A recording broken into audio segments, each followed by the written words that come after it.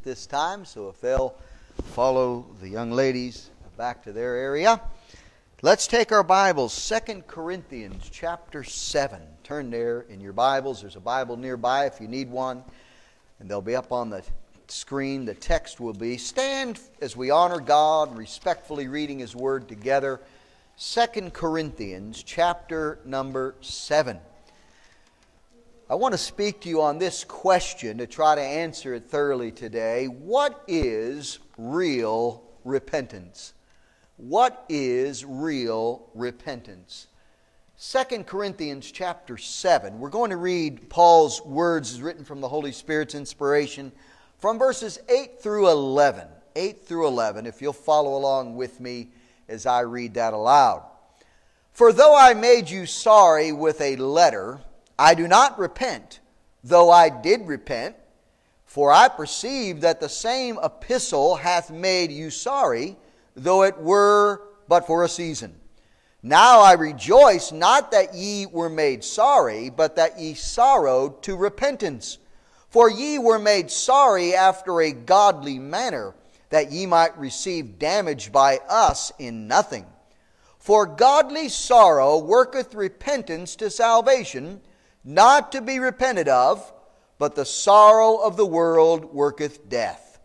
For behold, this selfsame thing that ye sorrowed after a godly sort, what carefulness it wrought or worked in you, yea, what clearing of yourselves, yea, what indignation, yea, what fear, yea, what vehement desire, yea, what zeal, yea, what revenge. In all things ye have approved yourselves to be clear in this matter. Let's pray together. Our Father and our God, we thank you for the privilege to be back in church today and having celebrated the wonderful day of Thanksgiving here in America. I pray, Lord, we'll all be thankful Christians and show that in our lives every day. Now bless, Lord, this message as we deal with this important subject of repentance. Lord, may we understand it so that we and others that we love and know and reaching out to will truly know they've repented. We pray these things in Jesus' name. Amen. Be seated. Thank you. The word repentance is one of those biblical terms that has either fallen out of use completely or lost its meaning to so many people. Sadly, there's even church-going Christians in our country, I'm sure, and other places, that really don't know what repentance is because the concept, the doctrine of repentance is rarely preached and often neglected in church pulpits today. The purpose of this message is to get to the bottom of what biblical repentance really is, so that all of us here, as well as those who may be listening by way of our Facebook Live recordings, will examine themselves and others around them to make sure that we've all really repented of our sins. Now we have to understand right up front that just like there are false converts that are produced by false methods of conversion, there are false components to salvation that will end with the same result. Now, from the point of view of a sinner, remember in salvation there's God's part and man's part. Today I'm going to be stressing just man's part. And from man's point of view, our response to the gospel is twofold. The Bible says we are to believe on Jesus Christ, but first we are to repent. And so the Bible teaches clearly that our requirement, if you will, in receiving the gift of eternal life through Christ is repentance and faith. Paul said it this way in Acts 20 in verse 20 and 21. He said, "And how I kept back nothing that was profitable unto you, but have showed you and have taught you publicly and from house to house, testifying both to the Jews and also to the Greeks," here it is, "repentance toward God and faith toward our Lord Jesus Christ." Jesus' first message is recorded in the Gospel of Mark, chapter 1 and verse 15. Jesus said, "The kingdom of God is at hand. Repent ye and believe the gospel." You see that order? Same as Paul's. Repent and then believe. Now, in looking at these two parts that are essential for sinners to be saved, repentance and faith, we have to understand that in both cases, with repentance and faith, They have to be genuine.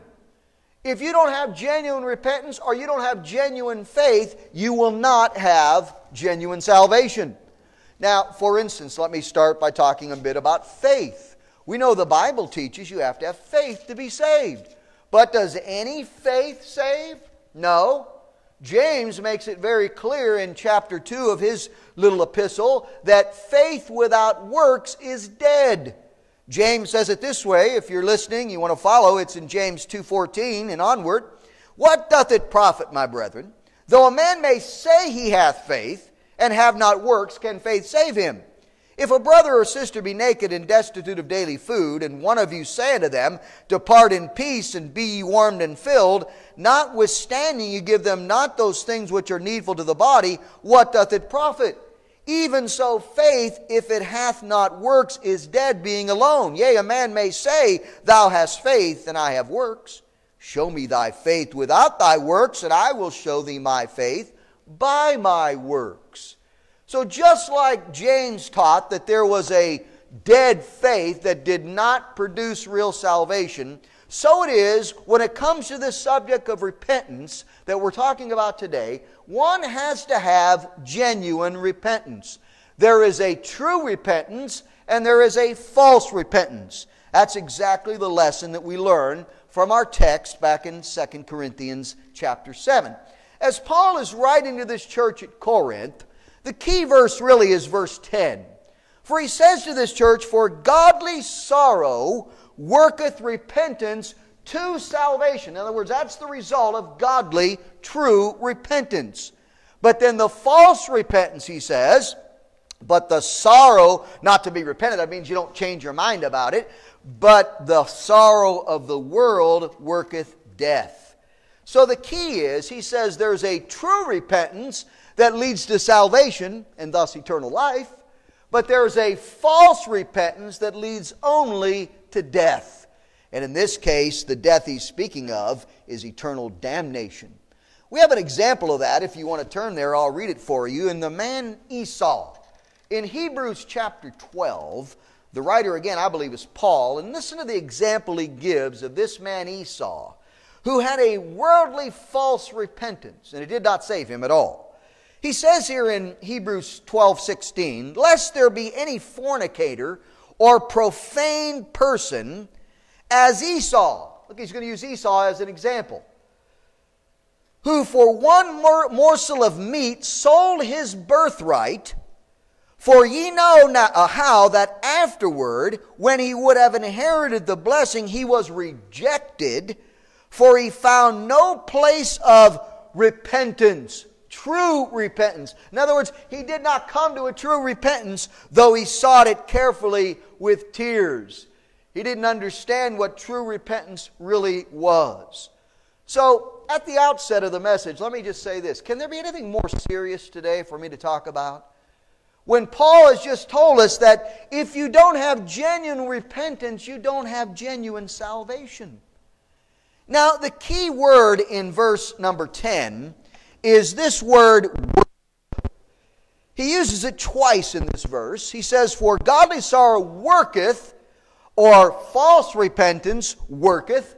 One works life, one works death.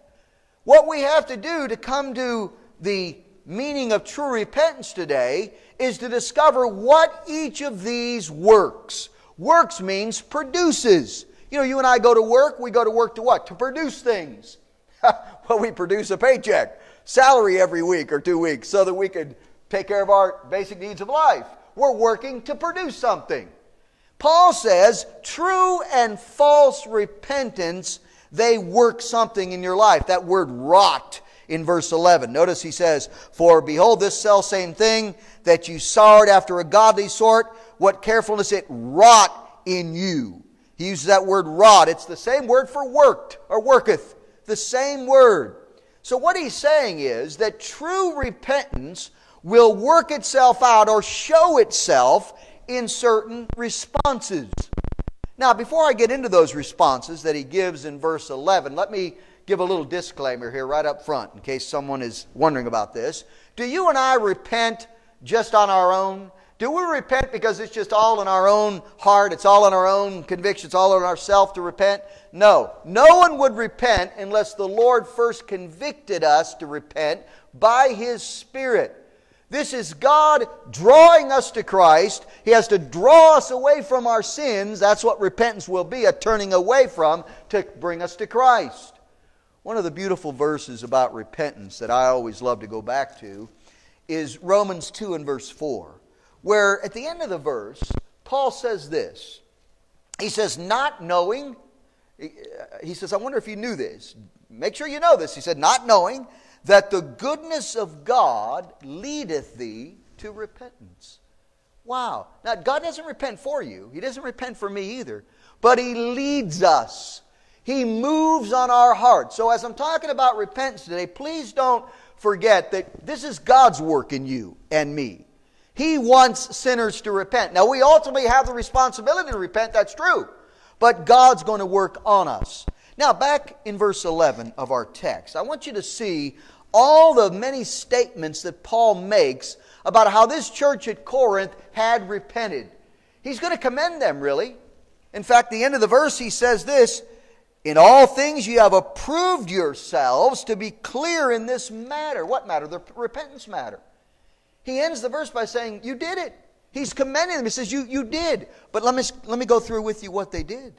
He uses every kind of terminology here to explain what they really did. First of all, he said they sorrowed after a godly sort, verse 11. What does this mean? It means that before you and I ever repent, or while we're in the mood to repent, we're in the conviction to repent, we're going to be sad about, we're going to sorrow over our sins. You know, nobody repents that doesn't see their sins as wrong. You know why a lot of people never repent? That means they never get saved. They really don't hate their sins that much. They're really not that sad about them. They're really not that upset over them. Because they really haven't seen them as God sees them. So he says they sorrowed after a godly sort. Then he says, next thing, he says, what carefulness it wrought in you. What does he mean, carefulness? Carefulness has to do with caution. When you're careful, you're cautious. He's meaning that as you repent, you're careful about your sins. You're searching yourself. You're finding out your sins. You're examining your life. You're doing some personal reflection over your sins. What carefulness. Then he says, what clearing of yourselves. Wow, what does he mean by what clearing of yourself? It means you're coming to terms with your sins. It means you're seeing them how God sees them. You're not trying to justify your sins. You're not trying to rationalize your sins. Do you know a lot of people do that? That's, I think, what Esau's problem was when we studied Esau. Esau knew he was wrong for what he had done, selling his birthright. But he wasn't really sad to God about the birthright. He was sad the way the whole thing worked out. He didn't really have personal conviction about what he was doing wrong. He just didn't like the consequences of what he was doing that was wrong.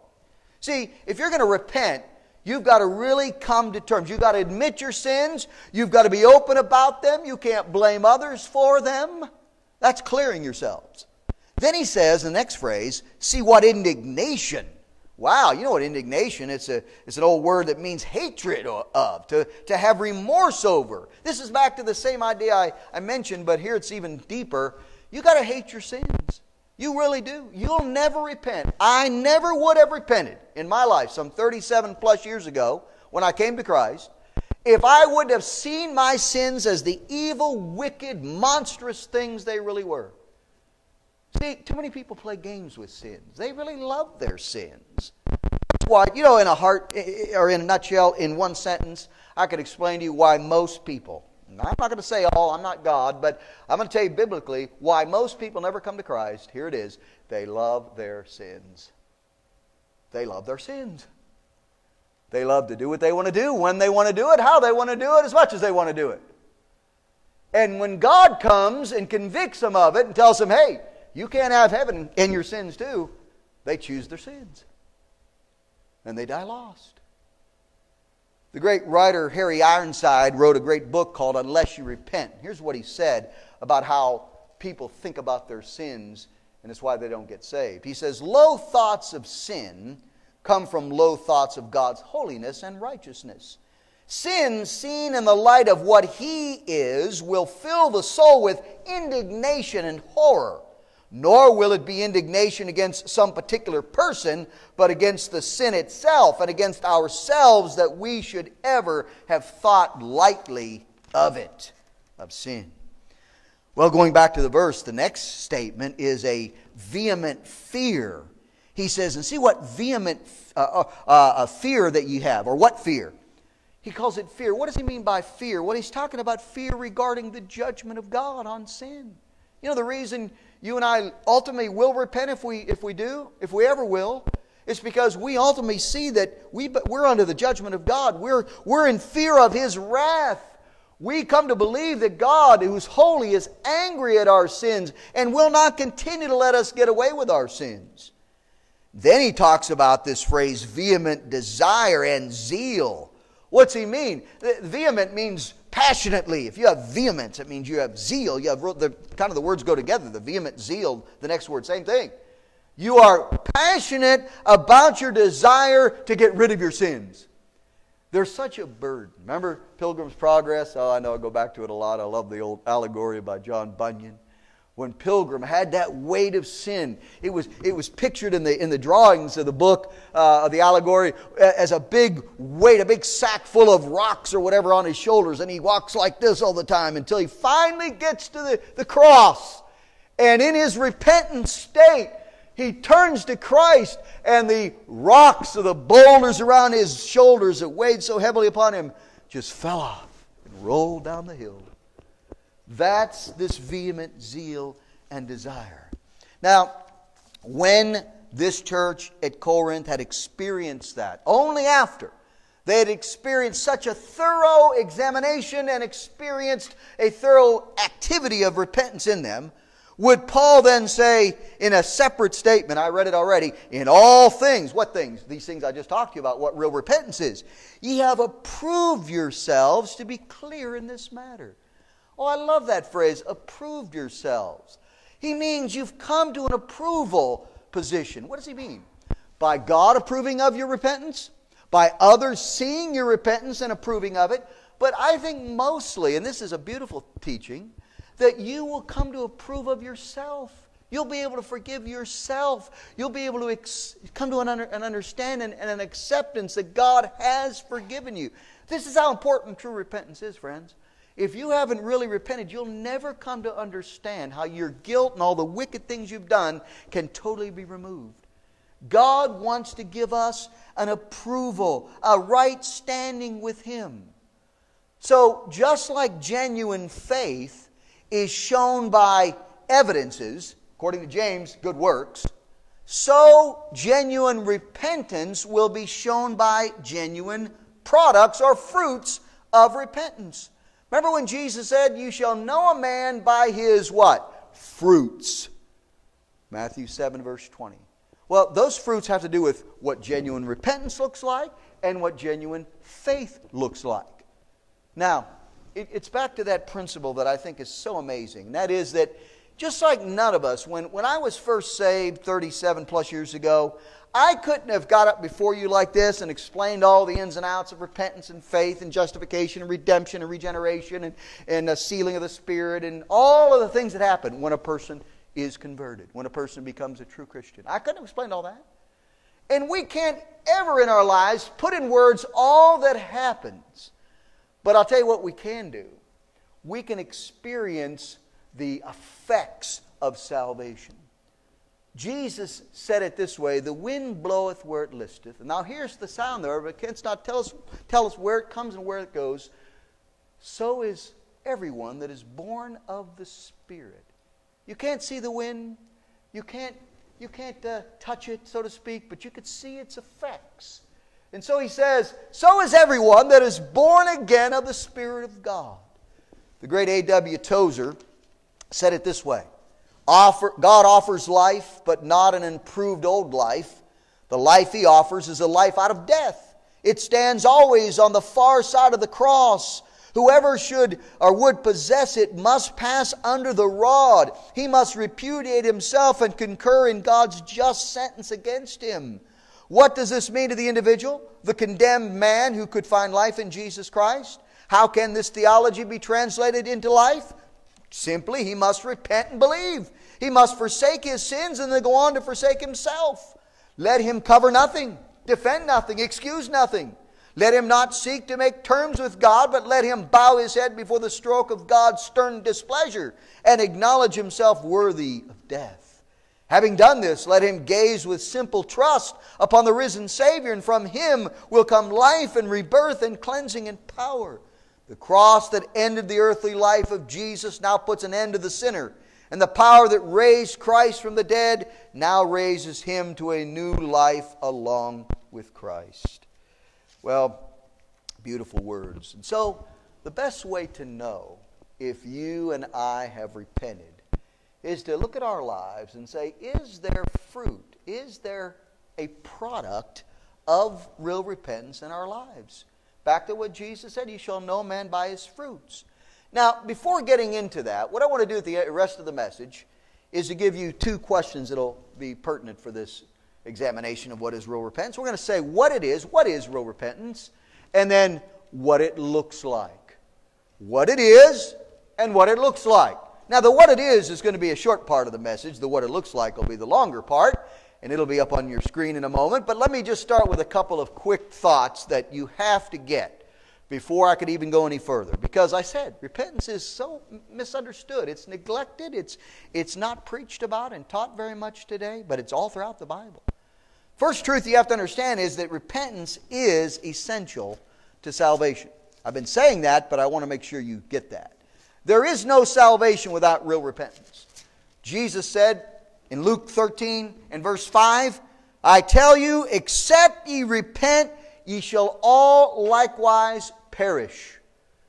Paul on Mars Hill, in the great statement on Mars Hill, says to those Greeks that he was preaching to, for the times of this ignorance, God winked at. He overlooked. He overlooks us in our sins. He has grace and doesn't kill us and condemn us right on the spot. The times of this ignorance, God winked at. But now commandeth all men everywhere to repent. Do you know all of the Bible's great preachers preached the message of repentance? It's not new for us today. It's not new with the New Testament. It's not just in the Old Testament. Every preacher of God, Old and New Testament, called people to repentance. Isaiah 1, verses 16 through 18. Listen to Isaiah's words. Wash you, make you clean, put away the evil of your doings from before mine eyes. Cease to do evil. You know what all he's saying there? People say, well, is that works? You mean you're saying you do those things to be saved? No, those are evidence of repentance. Those things are what you will produce when you have repented. Learn to do well. Seek judgment. Relieve the oppressed. Judge the fatherless. Plead for the widow. Come now, and let us reason together, saith the Lord. Though your sins be as scarlet, they shall be as white as snow. Though they be red like crimson, they shall be as wool. You see the order there? Very important order. Before he says you can come to me and we'll reason about salvation and I'll save you, first he says you better get those things right in your life. Stop doing those things you're doing. Repent of those things. Remember the story of Jonah? I love little Jonah's book. You remember that he was called to go to Nineveh. And as he went to Nineveh, we're told that he is to preach to the king and all the people of this wicked city of Nineveh, this is the capital of Assyria, that they better repent. Remember how the story went? It says, so the people of Nineveh believed God and proclaimed a fast. They believed Jonah's words. When he said, you better repent or in 40 days, God's going to destroy your city.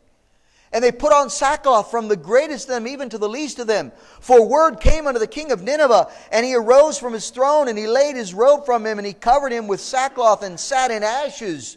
And he caused it to be proclaimed and published throughout Nineveh by the decree of the king and his nobles, saying, let neither man nor beast, herd nor flock taste anything.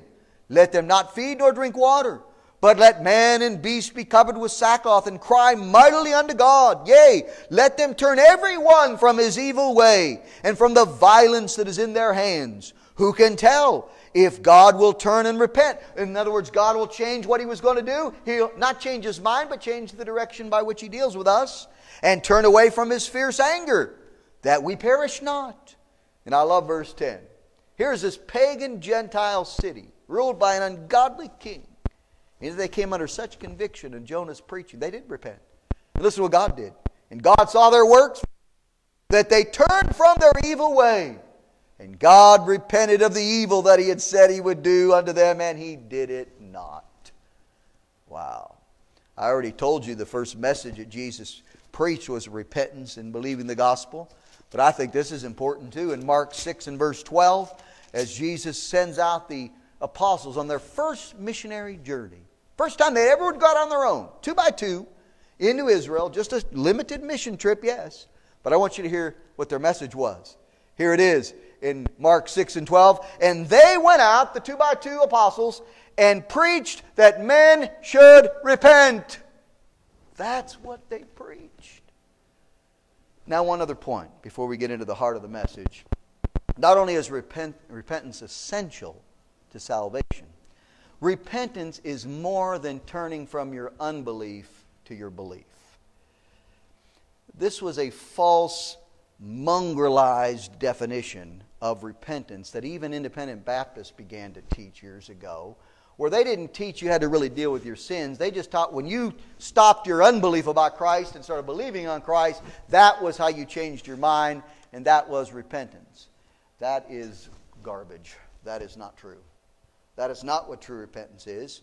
Of course, true repentance will lead you to believe on Christ. We'll talk about that in the further points. But repentance is a genuine, heartfelt turning away from your sins of the past with a desire to live a new life for Christ. That's real repentance. It's not just getting a change of mind from unbelief to belief. It's about dealing with your sins and being willing to turn to Jesus Christ. I know my own testimony well, and I've told you it many times, but it bears repeating that I wasn't saved just because I started believing Jesus was the Son of God. I already knew that. I was raised even in a system that taught that. That wasn't a new thing for me. I knew Jesus was the Son of God. I knew He was born of the Virgin Mary. I knew He rose after 3 days. That was all taught to me in this religious system I was raised in. That wasn't new. I'll tell you what was new I had to deal with, though. My sins. That wicked, vile, ungodly, perverted, selfish, rebellious life I was living.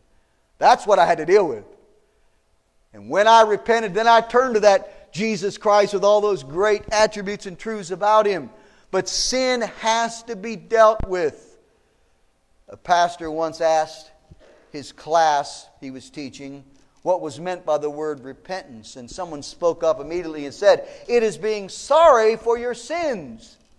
And the pastor said, "Yes, indeed, but sorry enough to quit them." I like that. Sorry enough to quit them. And he was very, very right. Now, for the rest of the message, I want to get into the fruits of repentance. And who better to go talk to and read about and listen to on the subject of the fruits of repentance than the man who coined that phrase in Scripture. The man who spoke the most about repentance in the New Testament, the great man, John the Baptist. Let's go back to Luke chapter 3, and we'll pick out some things from this section of Scripture and end our message on this. If there's anybody who knew what the fruits of repentance were, it was John the Baptist. That's what he spoke about. And this is what repentance really looks like. It's essential. It's more than just unbelief to belief. Now we're going to talk about what it will look like in your life and in my life. And remember, the key to the message today, we've got to examine our hearts. Have I really repented? Have you really repented? Have your loved ones and friends and people you care about, many of them may say they're Christians. Maybe they are, maybe they're not. Here's the question. Have they really repented? Listen to John the Baptist, and we're going to start in chapter 3 and just read through this first section of this chapter. It starts like this. Let me just lead into it. Verse 1, chapter 3 of Luke. Now in the 15th year of the reign of Tiberius Caesar, Pontius Pilate being governor of Judea, and Herod being tetrarch of Galilee, and his brother Philip tetrarch of Iturea, and of the region of Trachonitis, and Lysanias, the tetrarch of Abilene. Annas and Caiaphas, being the high priest, the word of God came unto John, the son of Zacharias, in the wilderness. Very apologetic, very historical, very specific. The date and time and who was in control of the world. Here comes John out of nowhere. Remember John? He was in the wilderness for the last 15, 20 years since he was a boy, since he was a teenager probably. He's 30 years old now. He comes out of the wilderness wearing camel skins. His hair's all over the place. His beard's everywhere. He's a Nazarite. He never cuts his hair or beard. He eats honey and wild locusts. He has camel skins is all he has to wear. But man, he was a powerful preacher. And his message is going to be that men must repent. And so we want to give you some 6 truths that John brings out in his preaching about what is real repentance. Number 1, from this text we're going to see, real repentance reflects on personal sin. Real repentance reflects on personal sin. Look at verse 3. It says, "And he, John the Baptist, came into all the country about Jordan, preaching the baptism of repentance for," or to lead to. For means to lead to.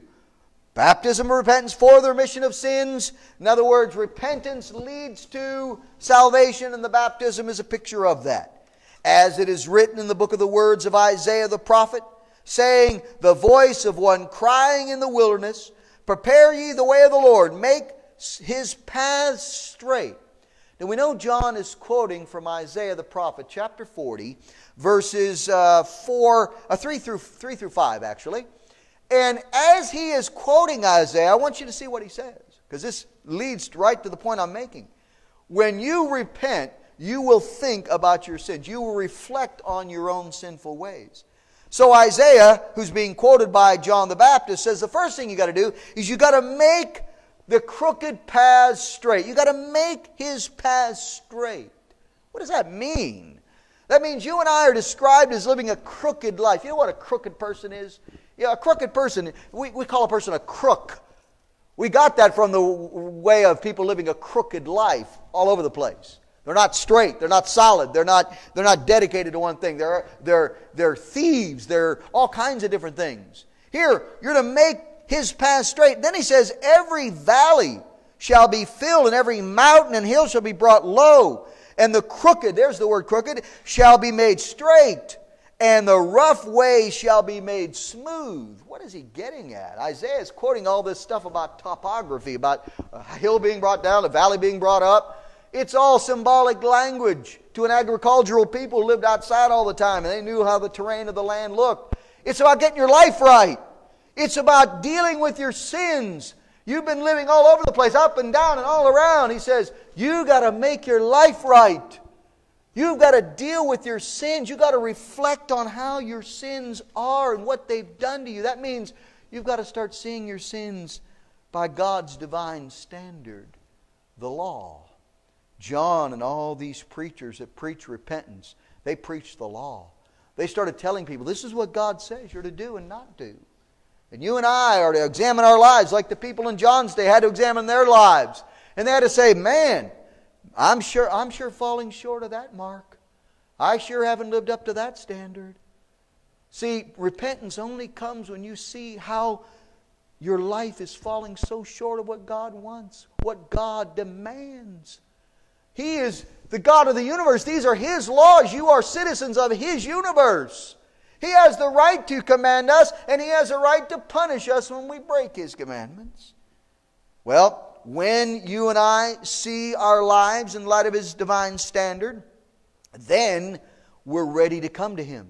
Verse 6 is the last quote from Isaiah 40, verse 5, and it says, "And all flesh shall see the salvation of God." That's the end of the quote.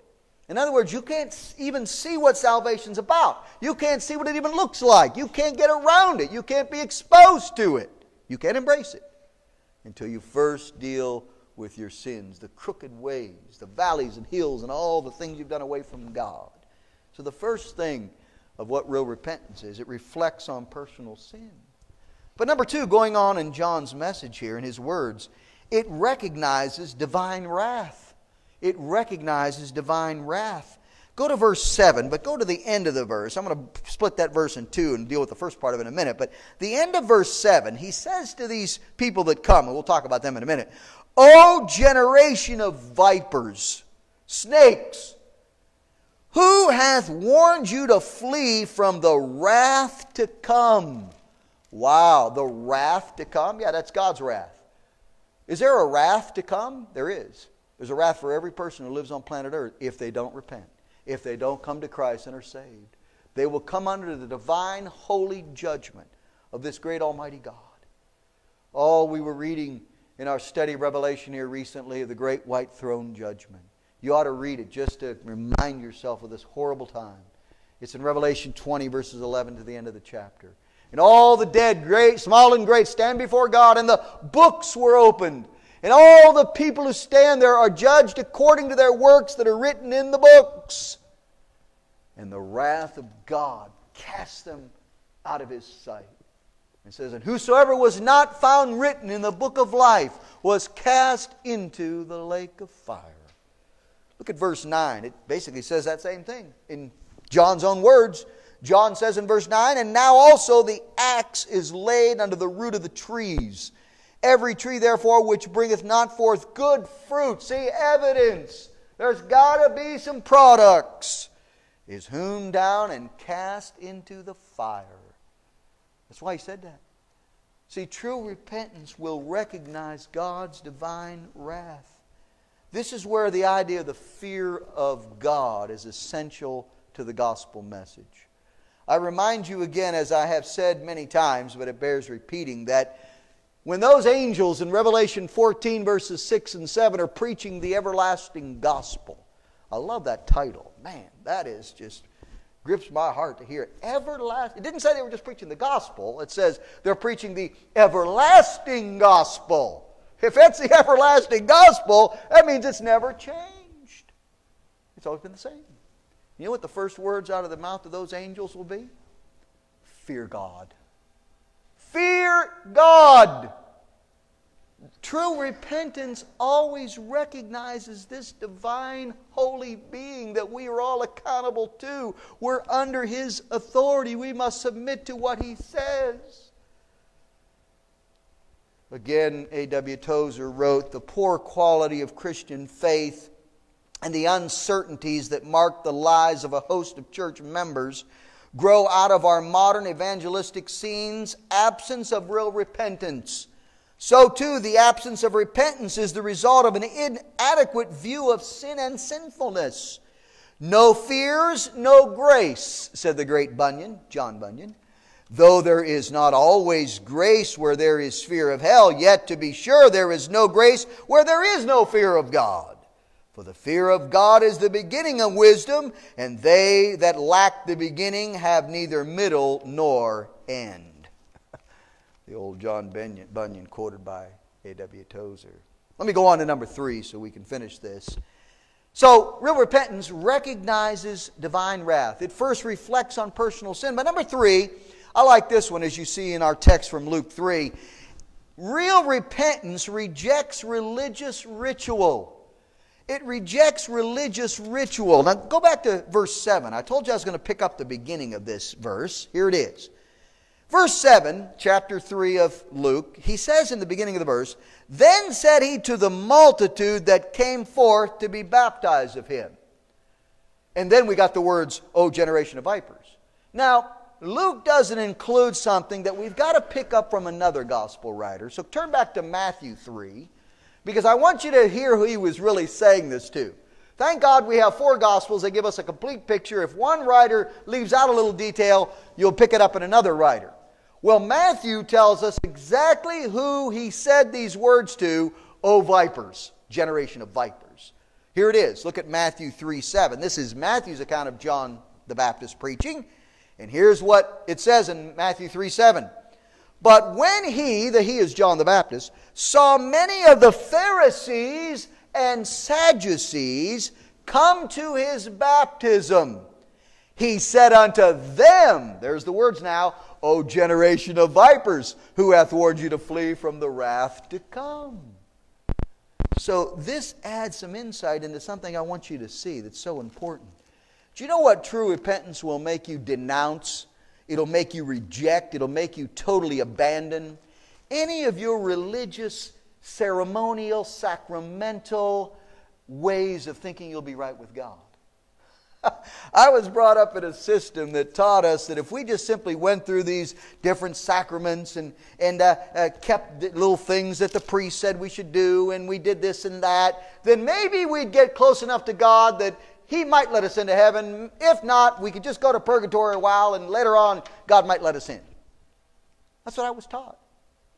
But I'll tell you, when you come to reflect on what true repentance means and what it'll lead you to, you'll abandon all that nonsense. You'll see. That's why John said when those Pharisees and Sadducees were coming to him, why did he say what he did? Because they were mocking his baptism. They were saying, hey, no big deal. We'll just go ahead and do this baptism thing. We're used to things at the temple. We do very much like this. They had what was called mikvahs, which were washings. The priest would go down in a pool of water. It wasn't true baptism. It was a mockery of it. And they say, hey, we do that back at the temple. No big deal. We'll just go and see what this John guy's all about. We'll go ahead and do that baptism thing. So what? We'll get wet. John wouldn't do it. He wouldn't baptize them. He said, you vipers, you snakes, I will not baptize you, he said. Show forth meat fit for repentance. Show me some fruit that you've really repented, or I will not baptize you, he said. Do you know in 1 Thessalonians 1 there's a precious verse about salvation, and it really explains this ritual thing beautifully. Paul writes to the church at Thessalonica, 1 Thessalonians 1:9. He says of them, for they themselves show of us what manner of entering in we had unto you, and how ye, you the church at Thessalonica, turned to God from idols to serve the living and true God. Wow. That's exactly what I'm getting at. Those divine, sweet, precious saints at Thessalonica, Paul commended. He said, you know why?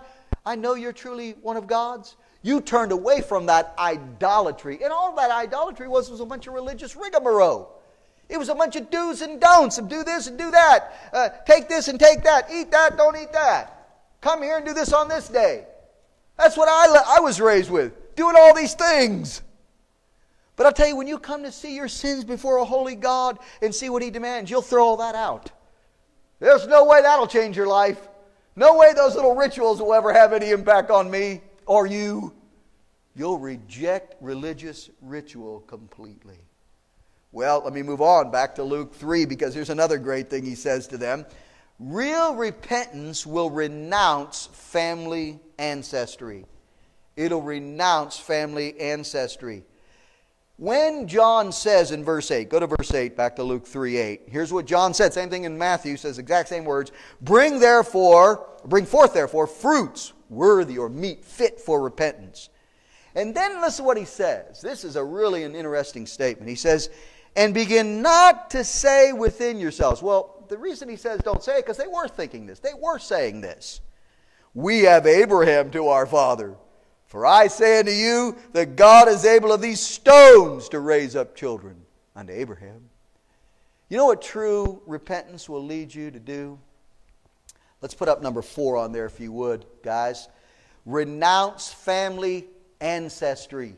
You'll renounce it. You won't be able to depend on who you are nationally or ethnically, who your family, that won't matter. See, John exposed them. He said, don't give us this, we're Abraham's children. They were trusting in that. These were Jewish people who said, we're Abraham's children. They said it to Jesus later. Our father Abraham did this, our father Abraham did that. He said, you know what? God could raise up children of Abraham out of these stones if He wanted just people to be children of Abraham. He said, no, that won't work.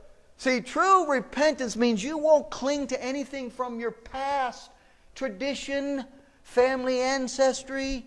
What a great example is our dear friend, Brother Phil Savalowski. He's been in our church many times and preached here. He's a converted Jew. I like to call them completed Jews.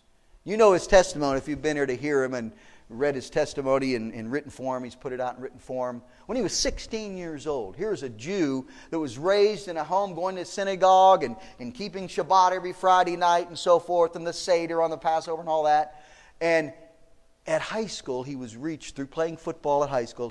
His girlfriend, who he was dating at that time, guy trying to please his girlfriend, asked him to come to a Christian concert or a Christian some kind of gathering. He had never been to a Christian anything at all. But he went to this Christian gathering, and the guy got up and preached.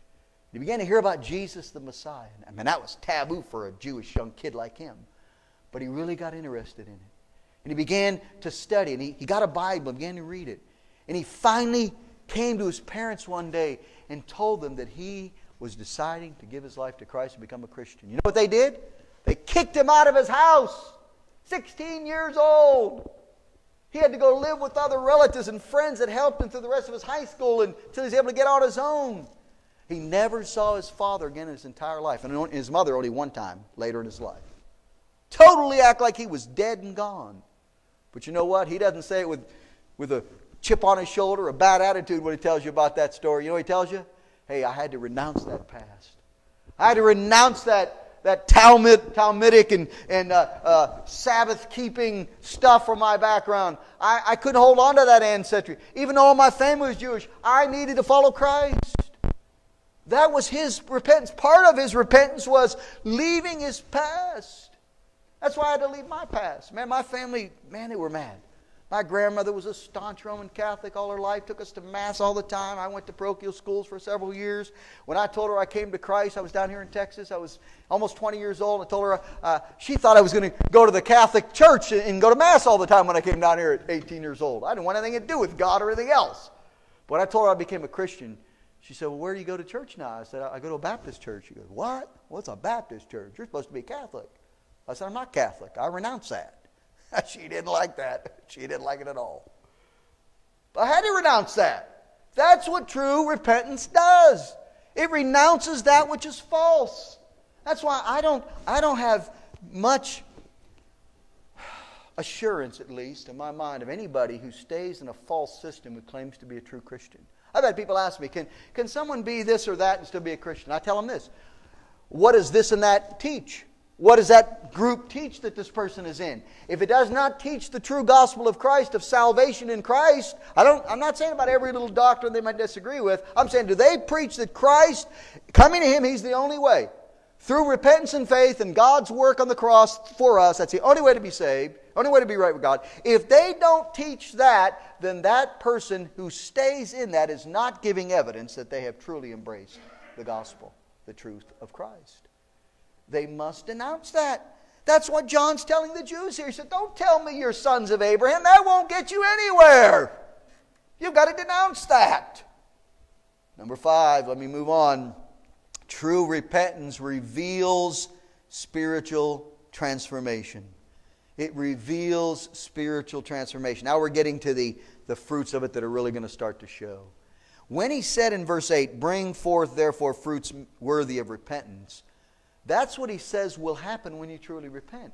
And how that is played out comes in verse 11. Look with me to verse 11. This is a great portion. This is Luke giving you a longer discussion of this whole preaching of John than anybody else. Mark does, Matthew, John doesn't, but Luke does. And he tells us a little dialogue that happens to people who came and were thinking about repenting. Listen to what he says. The people say in verse 10, let me go back to verse 10. And the people asked him, saying, what shall we do then? I think that word then is crucial there. They're saying, if we repent, then what are we going to do then? What's our life going to be like? They wanted to kind of do what a lot of people want to do. How's my Christian life going to look?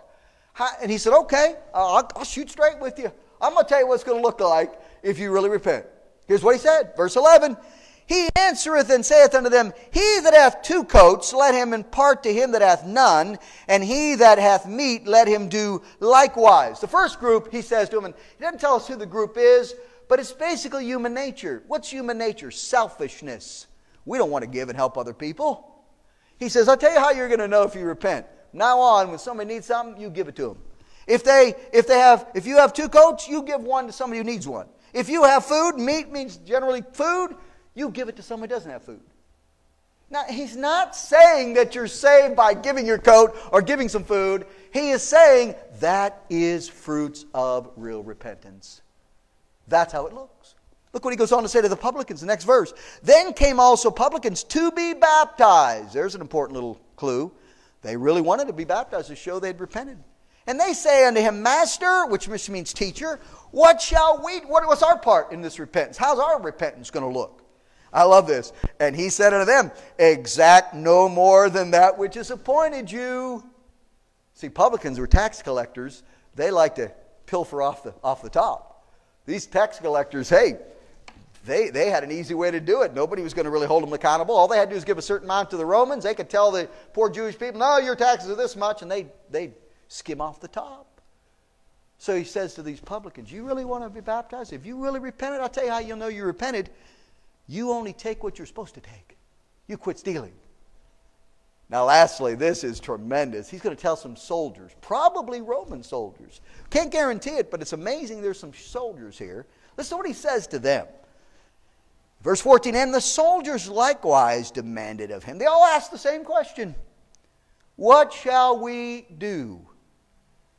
And he said unto them, do violence to no man, neither accuse any falsely, and be content with your wages. You know what he's teaching here? This is a beautiful thought about real repentance. Real repentance will transform your life.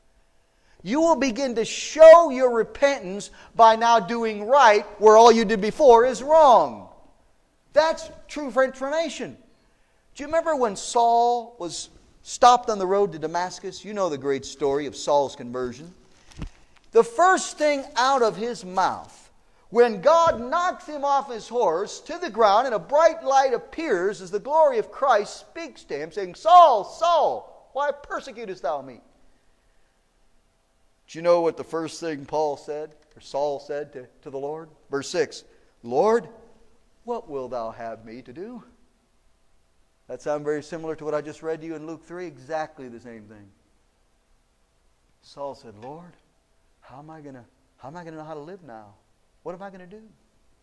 See, that's real repentance. I remember when I was first saved, my wife and I didn't understand salvation from anything.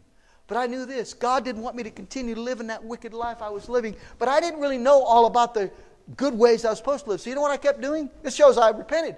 I kept coming to church. I kept reading the Bible. I kept getting with my pastor and saying, Preacher, Dr. Green, what am I supposed to be doing here? What should I do here? How should I make this decision? What should I do in this situation?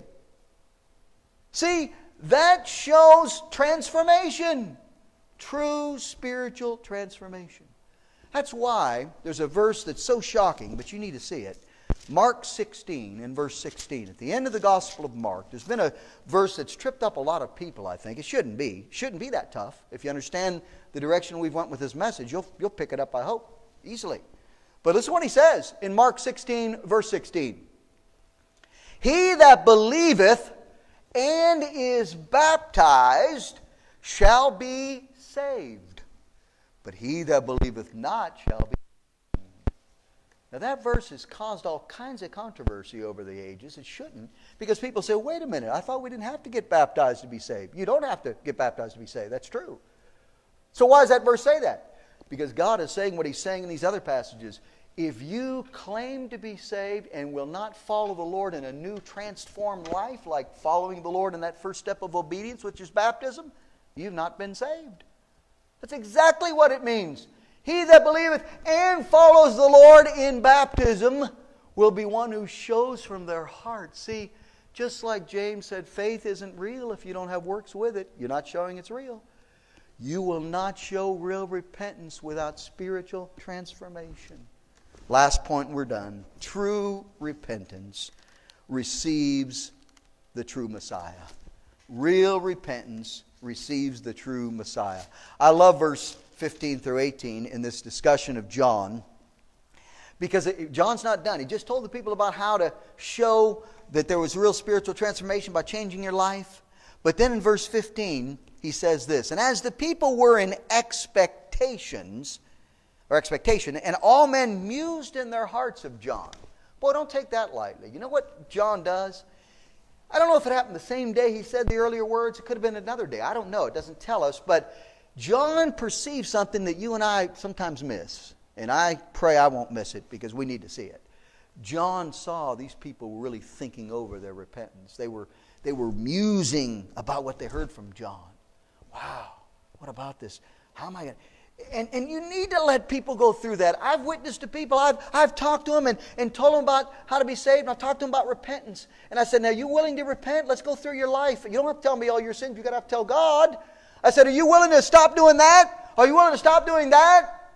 And you know what? Then I don't go any further with it. I said, think about that.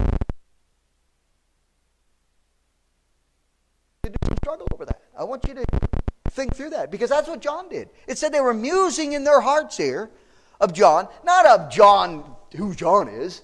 It's what John was teaching them. And here's what they were musing as well. This is great. Whether he were the Christ or not. He had such an influence on his generation that they thought he was the Messiah, the Christ. John answered, and that's what he answers them in verse 16, saying unto them all, I indeed baptize you with water, but one mightier than I cometh, the latchet of whose shoes I am not worthy to unloose.